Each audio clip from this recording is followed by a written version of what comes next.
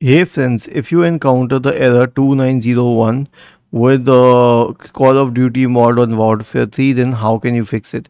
So here's the thing, there is no perfect resolution to it. It has been confirmed again and again, but here's what you can try.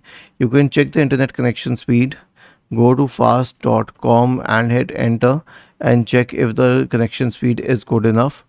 The second one is to reset the console and try again. And this is in case you're using Xbox. And then you can check the status of the server. So Call of Duty server status. Go to the support.activision.com/online services, and you will find the server status of Modern Warfare 2 here, if it is problematic or not. If it says it doesn't mention anything, it means that it is all good. Was this helpful? If yes, then please subscribe to the channel, and if not, then let us know in the comment section of this video on how we could help you further. Thank you for watching this video and have a nice day.